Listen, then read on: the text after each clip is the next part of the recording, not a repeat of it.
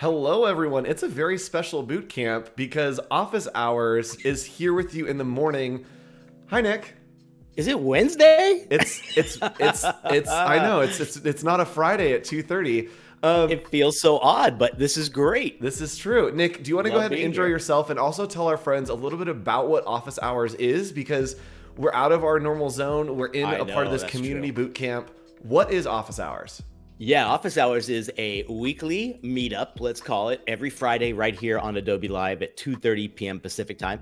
We've been on for a good 2 years. Oh, 2 years, yeah, over 2 years. Kind of 2 years. And we've been here just talking everything creative. We've had 3 to 5 seasons of fun stuff. We're sprinkling in a lot of other things like Adobe Max coverage and you name it. But today we're here for something really kind of cool as well. Tell us a little bit about it. So we're doing community boot camp this week here on Adobe Live. Yesterday you saw Wade Acuff and Galvasaur and Cloverkin. And we are going to be hanging out with you today talking about student stuff. We're going to be talking about how to student. We're talking about helping you as a creative, even if you are leveling up and you are a student of a profession, you're learning in your professional career. We want to help you out. And Nick, this is going to be a short show. We only got 30 minutes. Nick and I are used to doing an hour show, so we're going to hang out. We got a lot to get through today. Super fast. Yes. And if you want to, Nick, can you point right above us real quick? Yeah, right there. Click on the title of this video, go subscribe to the Adobe Live channel, and make sure that you join us this Friday at 2:30 p.m. Pacific time right here, behance.net/Adobe Live. Yeah. And we're talking all about Macs on Friday, so you want to tune in for that. Also, it was too late, but if you want to skip through something in here, you can hit Control Right if you're watching the replay, and you can find a topic that is relevant to you through the video. There's also chapter markers that you can hover over. We do talk a lot on Office Hours, so I want to give you the option to skip over any things that are not interesting to you. And you hit the skip, and it's gonna take you right to here. It's exactly. All right, so let's go ahead and hop in here. We're talking about how to student today.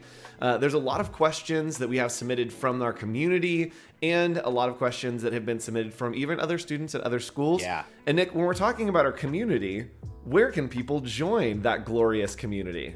Right over there, our little Discord link, and there's the preview of our fantastic little community going strong. Everybody there. It's a great place to just not only kind of chat with all the folks, but yeah, post some homework. Yeah, you'll see what we're talking about. Join us over there. All right, so let's talk about how to student, and let's get started with, we got 5 tips. Our top 5 tips for being a creative student. Learn alone. This is my favorite one, and this is to take time to choose things that you are interested in and learn on your own time. I loved the school that I went to for design. I learned 20% probably of what I know about design from school. Yeah. The rest was outside projects, looking at tutorials, visiting inspiration websites. I used to go to Abdazidu was like the big one that I would go to. And I tried to challenge myself with things that I wanted to do on my own time. That's a great point. Nick, do you see your students do this? And by the way, Nick and I are both educators. Nick teaches at CSUN, Cal State Northridge here in LA. Yeah. So Nick, do you see students doing this on their own time? What's kind of your take on learning alone? I think everyone needs a reminder for this. I think don't rely on school to be the only source. I think you nailed it by saying 5-10 years into your career, what you learned was maybe 10 to 15 to 20% max at school. Everything else comes from what you take on your own. Yes. So by learn alone here, I think the point is take on more than what you're getting at school. You'll be more well-rounded. You'll be more situated for that great job. For the interview process will be so much easier for you because you're gonna have so much great stuff to say. So I totally agree on this, but I think everyone needs that reminder. Yep, and even if you are somebody who's not a student, who's in a creative career, this is still a fantastic way to approach your work, is have something on the side, right? Do your job, but then on a weekend, on a night, watching Netflix, have something that you're learning on your own time and you're able to try something new. All right. Totally good idea. I've got a good story for this one. So next up, number 2, Nick, what's our number 2 tip? Always ask questions. I say this every night in my lecture. There are no bad questions. In fact, if you ask a question, chances are somebody else is thinking the same thing. Yes. And they're going to thank you, and maybe they'll do it the next time, right? But asking a lot of these is so crucial because I think that's why we're all here. Like sometimes I'll ask any questions and it's crickets. And I'm like, come on, guys, there's got to be something here. And all this is going to do is help you kind of leverage that knowledge and understand it even better. Yep. And if you, speaking of questions, if you ever have questions, go ahead and drop them. Oh, wrong way. Drop them over in that chat right over there if you're watching the live show. And if you are watching on YouTube, drop them down in the comments down below. Yes. We check them every now and then. We'll answer your questions. And especially if you're watching the live show, we have all of your questions. We love to answer them. We love to talk. Even on Fridays on Office Hours, 2:30 p.m. Pacific time here on behance.net/live. Shameless plugs all day. So yes, I think asking questions is essential. And I have a great story about this. So there's a guy named Ottmar Mergenthaler. He was the inventor of something that was a linotype machine. And the linotype machine, he wanted to learn how it worked better, right? There was an employee, I'm trying to think. I think that he was using a press, but he wanted to learn more about linotype machines. And he would take apart the entire machine just so that on lunch, like after lunch, his boss would come back and see the machine was like destroyed. And then you have to put it back together and he can learn how it worked, right? And so he would ask questions as he built it. And he's like, wait, why does that go there? Why does that go there? Right? And he'd take it apart just so you could ask questions to learn a little bit better. And so I think that's just a great story of like, ask questions and you'll learn stuff. And you'll hopefully get knowledge through questions. Can I also mention, you're going to help out the teacher tremendously. Yes. Oh my gosh, the teacher, please. A good teacher wants questions. All the time. Ask them. Yes. It's so true. Yes. All right. So let's talk about should versus could. This is a big one. And this is something that even in my career, I still go and kind of address this and try to think through every project in this light. Learn to bend assignments to better aid your passions and learning journey, right? What should I do versus what could I do? If we're getting a project, if we're getting an assignment, if we're working through something in class, how can you take that project and make it your own, right? We love your professors. We love what they're teaching you. We love your teachers. But sometimes you need to push back a little bit. And sometimes you need to see how much you can bend the assignment, try something new, and make it your own. Do you see this in your students, Nick? Well, I demand it. That's right.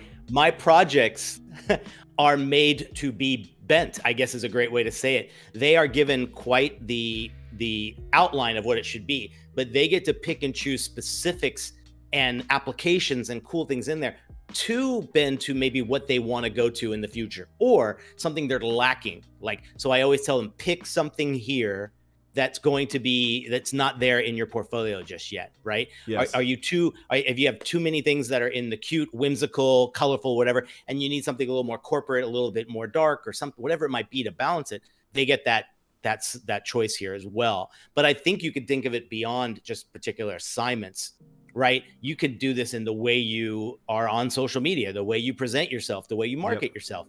Do something a little bit different. Don't be like everybody else and follow. Yep. You know? Yeah. And I think that it's a good opportunity to think about what do I need for my portfolio and what am I passionate about, right? Either of those two can be the question that you can shift and change to round out your portfolio, to do a project you've been wanting to do, or something that you're just excited about to kind of figure out how do I make all of those things my own. Great point. We do have somebody saying hi in the live chat, which if someone says hi, I say hi back. Hi, David Plasic. Let's call that. I like guessing names. Hi, thanks for joining us over here. It's going to be a good time.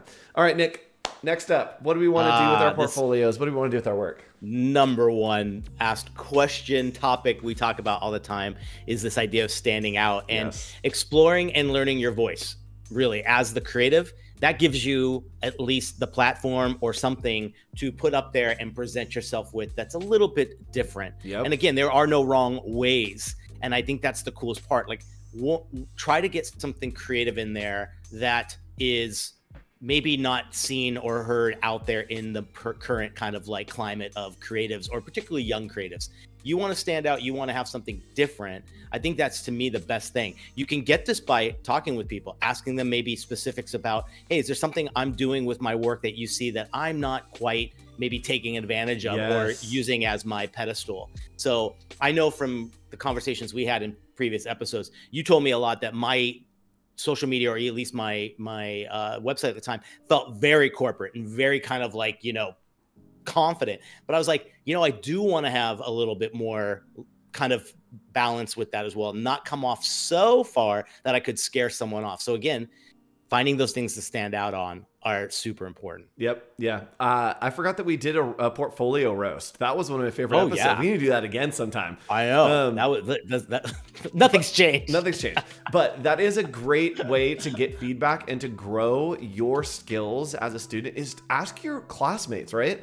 And even people that you are like, we're all learning together, right? Just they're people in your class together. They might have an insight that you just don't see, right? They can see all your blind spots, right? They've got your back. They can see all of the pieces that you may not know, right? And I love that episode because Nick pointed out things in my portfolio that I was like, I would have never thought about that, right? I never would have seen that. Asking somebody for that feedback is so important to help you stand out and kind of find your voice.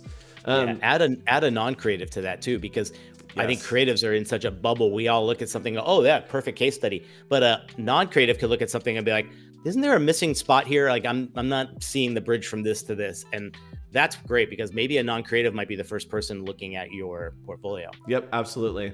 And Elizabeth Mock in our live chat is saying portfolio reviews are how Office Hours got started. It is true. We used to just do portfolio reviews. We'll probably bring it back at some point to give you all feedback. If you want to see that, comment below or send us an email down here at adobeofficehours@gmail.com. Let's get back into that. Let us know. If you want to send your portfolio through, send it back through. All right. Let's continue on here as we only have a few minutes left. We have like 20 minutes. Oh my God. We actually only have 15 minutes. All right. So student work. Who's that? We don't know her. We don't know student work. We've never seen student work. Doesn't exist. Student work doesn't exist, right? Work. You know what does exist? Work. Yes. You need to, hold on. Let me get to the, okay.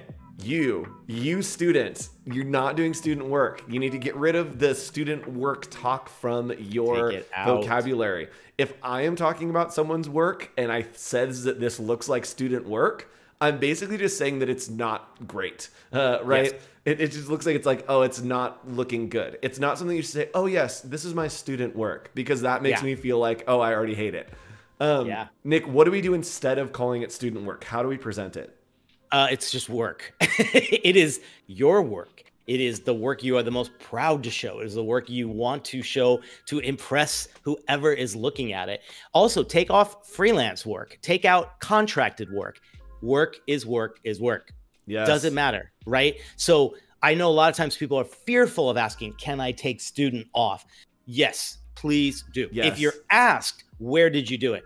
Obviously, be truthful. That was a class project, but I took it to another level because I bent it in a few slides ago. Yes, exactly. I mean? Right? Yeah. All right. So that's it for our 5 tips that we have for you. We got about 10 minutes left. And so we want to take some questions. We reached out to our community and we got some questions in from actual students. We've got a couple questions here. I'm going to go ahead. Let me open this real quick. We've got a question from a couple students from UCF, University of Central Florida. And Nick, let's start with the most chaotic one first, just because it makes me so happy. All right. Go. So here we go. This is from our friend Azim. There we go. That's how we start it. Let me go ahead and mute this music real quick so we can hear. All right. So here is the question from Azim. Hi. I was just wondering if you recommend including your resume within your portfolio. All right. So question from Azim. Do we think that you should include your resume in your portfolio? Nick, what is your take on that? Chances, you can't hurt. Chances are they've seen your resume before. They probably are reviewing your portfolio with you live or even on their own time. If it's a digital on a website, always have a resume area for sure. I would think that's a great idea. Have a mini portfolio, a downloadable PDF with a combination resume and maybe 5 of your best visuals. That's a great thing to do as well. What do you think? I wouldn't mind like an intro page to the portfolio that has not necessarily resume, but something that's personable, that has kind of an overview of maybe justifying your qualifications, but maybe a little bit about you, what you've done, your perspective, that kind of thing. I'd rather see almost like an artist statement than a full resume. I think maybe putting a resume in the back might work. But if you're doing something, I would do like a little description intro slide that talks about some accomplishments, maybe nothing too crazy, but something that just like gives the idea of a resume without throwing resume. I think the creative industry, I think resumes are not as relevant, right? It's all about presentation. It's all about the work. Yeah. And so I think that you could get away with not doing that or just having a version of that at the front. It can't hurt. I guess can't hurt. The best way to say it too. Yes, if you do it tastefully and you have a good overview page at the front, it can't hurt. If anything, they'll just skip over it, right? Yeah. So I do at the front, one page, probably all white or something that's branded in your brand if you're presenting that way, and just a little overview, just a quick little, here's what I've done and here's what I've accomplished. My question, Totally agree. I started the video too early. I'm going to sneeze. Oh. And there it is. I'm alive. All right. So here's another question we had come in. And this is as well from University of Central Florida. Let's go ahead and come over here. This is a good question. Let's go and jump into it. My question is, how do you guys keep yourself from being creative and not copying and pasting what you see on Pinterest? Because a lot of portfolios I see kind of look like one another. So I'm trying to see how to make it different. Thank you. All right. So question there was, a lot of portfolios that we see are just copied from sites, from Behance. Everything looks the same, right? How do you separate yourself from all of the noise? God, we can spend a whole season on that question, right? Because you obviously want to blend. You want to show you're aware of what's now and what's maybe, let's even use the trend word. But you also, if you could throw in an element of surprise and something that is very uncommon and new and unique, don't make the whole portfolio that, but get in one or two that have that kind of cutting edge, something we haven't seen thing, then I feel like it's a good balance. As much as I think a professional should not have some of the cut and paste of everything you see in trends right now, I think a student, it might not hurt to have that combo. What do you think? I think that trends come from like peers and not necessarily like employers, right? I don't think employers care about trends. No. Or like, it's like, oh, this portfolio looks like, I mean, if it looks too old, maybe, but I don't think chasing trends. I think that that's like a designer thing that like we all see trends and we're like, oh, we all have to like do the same trend. I'd say like figure out what is your own twist on a trend. If you want to take the trend route, how are you going to reinvent that trend or like take a unique perspective on it? Especially for your portfolio, I think that there are ways that it needs to be structured, right? There are rules that you have to have for your portfolio. You want to be structured. You want to have projects in there. You want to showcase them well, have good case studies, put some copy with it. But the way that you do that is open to interpretation, right? So know what the core elements are that you can't take away, and then you can play around with the rest and see what you can make using kind of the rest of the elements that you could use in your portfolio. Yeah, I am fearful that people, even non-creatives, will see trends if they are the first, call it like gate to a job, and they're looking at portfolios too, and they see a lot of the same thing and they're not aware. They might be like, wow, this looks like every other person I've seen. Now, if it's the right aesthetic for that company or that particular job, then you're probably in a good zone. But I like what Wade said too about someone putting a spin to a trend, very similar to what you said too, Andrew, is a great way to throw something in there that's like a personal stamp, and it shows that you did go a little extra mile rather than just copying and pasting something right off of, you know, what you can see all over the place as a trend online somewhere. Absolutely. Okay, so let's hop in. We're going to do a little rapid fire here. We've got about 7 minutes, and I actually had a couple questions that came in from chat that I want to do. So let's go. Real quick, let's do this question from Elizabeth, which I think is a common question from students. What is the optimal amount of projects to have in your portfolio when you show? If they're rock star level case studies, 4 minimum to me. 4 minimum. Okay.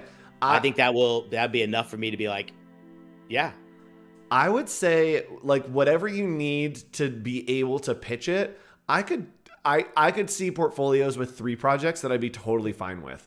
That I'd be like, yeah, I'm good. So I would say suggest it. I know that they usually say like 10 in school. 10's too much. I would rather have 3 to 5 really good case studies that are like multi-page than having 10 single projects, right?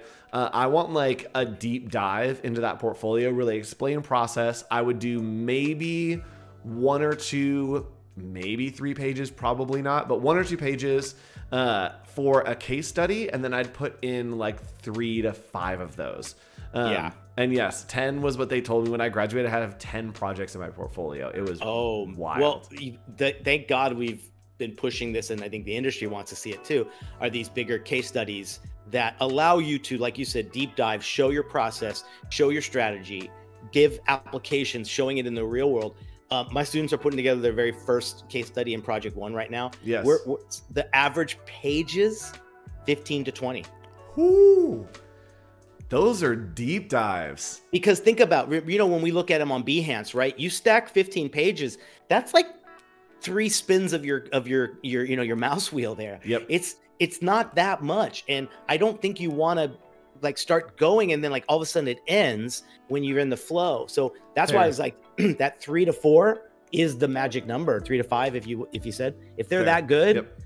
Do you remember we had some really great portfolio reviews together, and I remember someone seeing the first project from someone, they're in page 3 and they're like, I'm sold. You have sold me on page 3 of your first case study. It can happen. And I've had portfolios at page 2. I'm like, I'm bored.